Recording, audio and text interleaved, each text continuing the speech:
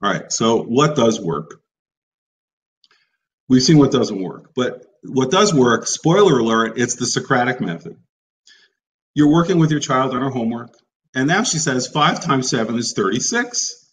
Of course, 5 times 7 is 35, and she got the wrong answer. So what do you do now? All right, so we have a little bit of background to try to guess what the better approach might be. You know there's a far better way to address this situation, which of course occurs all the time, than saying wrong or are you sure or let me help you. When used regularly, this one homework helper tip will single-handedly remove stress and add interest and excitement to your child's schoolwork.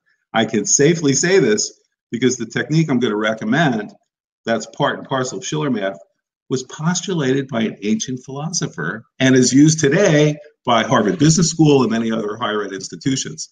So let's drill down into an example with a Shiller math recommended way. The parent says 5 times 7, the child says 36. The parent then says, without missing a beat, what's 6 times 6? So the parent didn't say, that's not right. The parent didn't say, let's try another one. The parent just simply goes back with another question. And by the way, with Shiller math, we have this ball, foam ball. It doesn't break anything, that you can throw as hard as you want. It slows down because it's got a lot of air in it. And we encourage parents and children to use the ball when you're asking questions and answering questions, because it involves the large motor groups, the thighs, the abs, the shoulders, involved with doing math. And kids love it because they don't want to be sitting in a chair.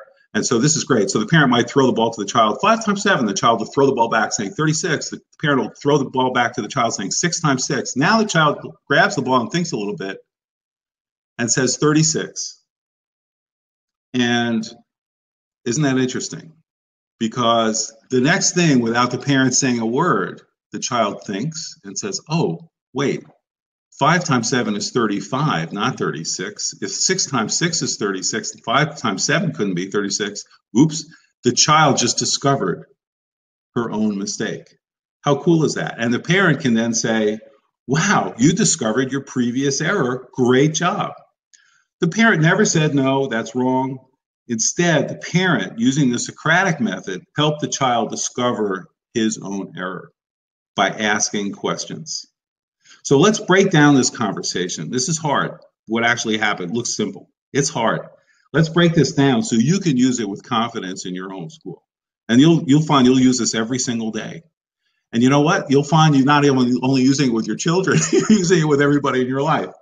A key technique the parent used in this example was to ask a different question, what's 6 times 6? Whose answer, 36, was the wrong answer the child gave to the previous question. I just want to let that sink in a little bit, because that is the core, behind this. So we're going to ask a different question, whose answer was the wrong answer to the previous question, but it's the right answer to this question.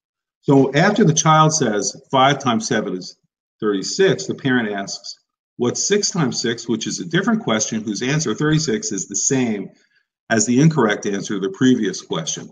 The idea here is for the child to recognize that they've made a mistake, and the parent, using the Socratic method, is helping the child do that. We're gently leading the process so the child can recognize that he or she made an error. And this is what we came up with at Shiller Math to do this. So we're using the Socratic method, and this is a Shiller Math technique that we use.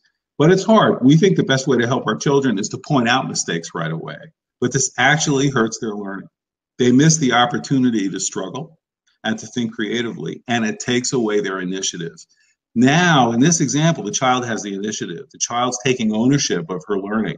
She's identifying her own mistakes. That's powerful, and it's endorphin releasing. When others tell them they've done wrong, they're not growing up. But when children learn to recognize their own mistakes, they're empowered, and they're not, more important, they're not afraid to make mistakes because they know they can fix them. So to illustrate this, I used a simple multiplication example, but this technique, and again, to my knowledge, it's only used in Shiller Math. Asking another question whose answer is the wrong answer to the previous question can be useful for anything, from arithmetic to factoring to logic to probability, algebra, geometry. We use it in language arts for grammar, parts of speech, spelling, you name it. It can involve voice, drawing, the body, music, manipulatives, anything. It's a very, very powerful technique.